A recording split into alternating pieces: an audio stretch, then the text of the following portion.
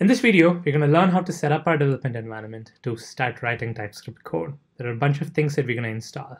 First is the IDE, or the editor in which you're going to be writing code. The editor of choice that I'm going to be using in this course is Visual Studio Code. You get that at code.visualstudio.com.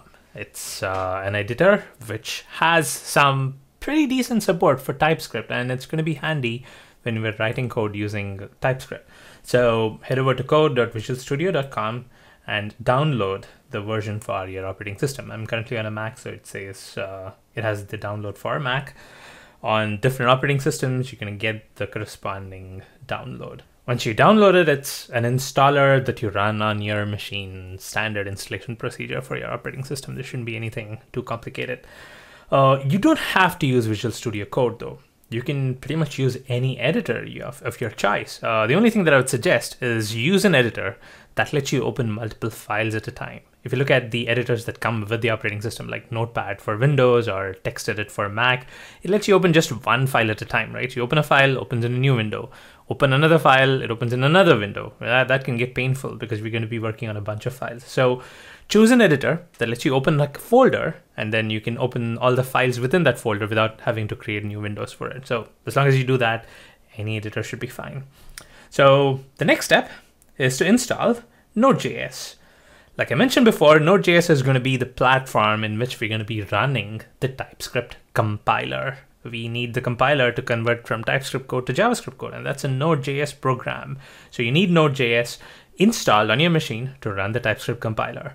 Once you have run the compiler and if you've got JavaScript code, we're going to be using Node.js again to execute that JavaScript code, which is a result of the compiler. So we're going to be using Node.js twice. First, to convert from TypeScript to JavaScript, and then the second to run the JavaScript that has resulted. So we need Node.js installed on our machine. So go here to nodejs.org and download the version of Node.js that you prefer. I like to go with the latest version, but you can choose the long-term support version as well. Again, when you click this, you're going to get an installer that you just need to run, and you'll have Node.js installed on your machine. You can verify that by opening terminal and typing node-v. So node is the name of the program, which is the Node.js program, and -v tells Node to print out the version. The version that I'm currently on is 7.9.0. As you can tell, it's a little bit older than the version you see here, which is 8.5, but that's okay. Something around 7 or 8 should be fine. And even the LTS, like I said, 6 is also okay. Another thing you can do is run npm-v. So npm is the package manager for Node. It comes with Node.js. When you ran the Node.js installer, it installed npm with it. So npm-v prints out the version of npm, and that should be installed as well. So you see these two, well, Node is successfully installed. Now that you have this, the final step is to install the TypeScript compiler, because we're going to be writing TypeScript code and having it compile. How do you install the TypeScript compiler? Well, TypeScript compiler is, like I said, a Node module. It's a Node package. So you use the Node package manager to install TypeScript. The way to do this, the way to install any Node package is to type npm install and then the name of the package. All right. So the name of the TypeScript package is TypeScript. So you say npm install TypeScript.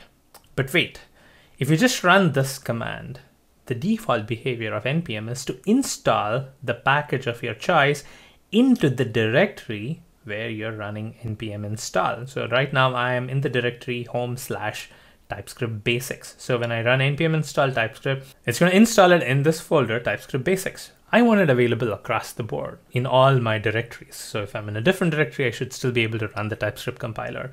In order to do this, I want to tell npm to install this globally, and I do that with the flag -g. Now npm is going to install TypeScript globally for me, so irrespective of which directory I'm in, I can still run the TypeScript compiler. It's going to add it to my path.